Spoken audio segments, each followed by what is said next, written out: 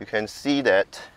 You're looking for the honeycomb Yeah, structure? yeah. In the inside here, through the wheels, you can see like structures. Yeah, honeycomb, They right? call the webbings. Okay. So that is a cast part. Today we've got Kelvin, a Tesla Model Y owner, for how many months now? 4 to 5 months.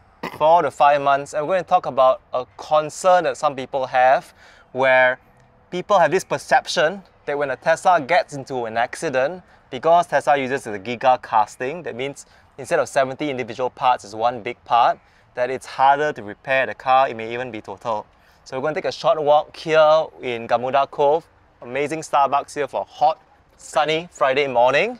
And Gamuda Cove is home to the largest Tesla charging site in Southeast Asia. We've got 18 destination chargers, we've got 11 superchargers right behind us. Kelvin's Model Y is behind, my Model 3 is behind, and a few more owners are behind as well.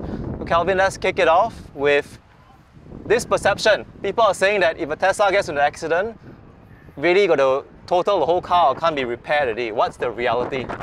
I think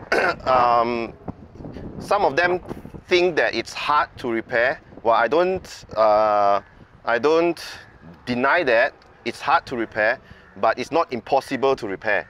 So why is it hard? It's because the giga casting part is one piece, so people have the perception that if a part, the one small part of the casting part is broken or damaged, you have to replace the whole part, which is actually not true. So if one were to go into the service manual and look into what kind of damage the giga casting part has suffered, you can actually do certain repairs on that part instead of replacing the whole thing. You talk about giga casting, so like your Model Ys, is there one or two casting? Mine has one at the rear. Okay, so one casting behind, that means in the back, instead of 70 different parts, Tesla just molds into one giant part. But for the Model 3s, it's also one in the rear, is it? I think Model 3 does not have the giga casting part yet. Okay. Yeah, if I'm not mistaken. Okay, so this may be more of a question for the Tesla Model Y. So my Model 3 is down there. You can actually identify it from when you look through the wheels. How do you see? Are you able to show us? Yeah. Like we just go down to this side, for instance? Depends on how the lighting is. So if you look into the wheel arc, you can see that. You're looking for the honeycomb structure? Yeah, in the inside here, through the wheels, you can see like structures. Yeah, honeycomb, They right? call the webbings. Okay. So that is a cast part. Got it. Yeah, so let's if you look at look my Model into 3. your Model 3, it's hard to see, and you don't see that kind of structure. I don't. So yeah, even from here, you see that this part here. You see there's a bolts and there are weldings. Yeah. So it's not the cast part. Okay. But maybe you can overlay it on the. Hearing from you is that even though there's a giga cast is one part, there's still some degree where it can be repaired. Yes. Of course, in a very serious accident, the car is total. But then that's also going to be the case for an ICE car, right? Exactly, it will be the case because if the structural part that is supposed to absorb the load or to protect the cabin is damaged, it's not advisable to repair anymore. Okay. So you still have to total the car. And giga casting, well, Tesla started it. They're not the only one to do it. Xpeng also recently, they have a showroom in Singapore. They're saying that they're doing giga casting as well. I think Zeekr also doing giga casting. More and more brands are doing it. What's creating this perception that Teslas are harder to repair? Why Tesla specifically? I think because they are the first to come to the mass market with the giga casting. So all the eyes are on them to show that is it difficult or is it impossible to repair? So even Tesla is also learning from that process. So they have discovered that although it may be harder to repair, but it's not impossible to repair.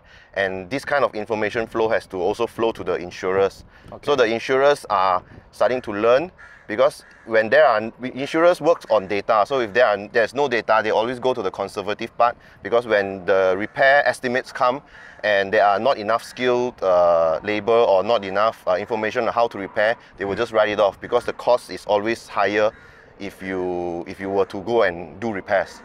So as time goes on, when more people are able to repair the casting parts and more people are well informed that actually you can repair certain parts of the giga casting, so then the cost will come down and then it will likely go to parity or even might be better than the stamped parts. You'll find a link in the video description just from Tesla's guide on to what extent a giga cast can or cannot be repaired. There's some guidance to workshops, to third parties as well, to their own employees.